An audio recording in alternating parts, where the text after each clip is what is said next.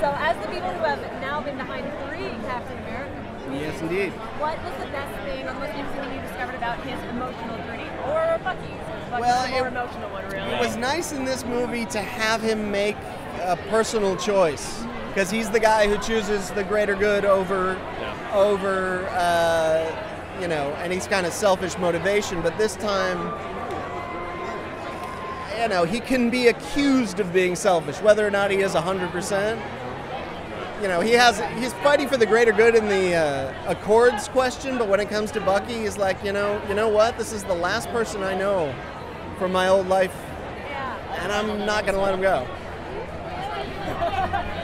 So, do the Infinity Gems make any appearances or any allusions in this addition to the Marvel Cinematic Universe? Can I say anything? I don't know if I'm supposed to say that. Wink once for soul and once for time. And it doesn't mean anything? Yeah, no. I think it's okay to say it's a stone-free movie. It is a stone-free movie, which I think is a Jimi Hendrix reference. All right, and more or less characters in Captain America Civil War than will be in Infinity War?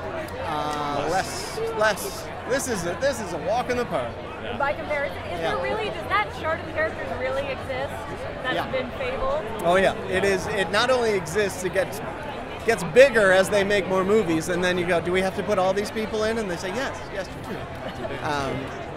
No, they're magnetic cards on a magnetic board. You just throw them from across the room? Yeah. Oh, yeah. That guy, dead. Plenty of tantrums. So what do you want people to most look forward to in this episode? What can you, in this episode, this edition promoting this?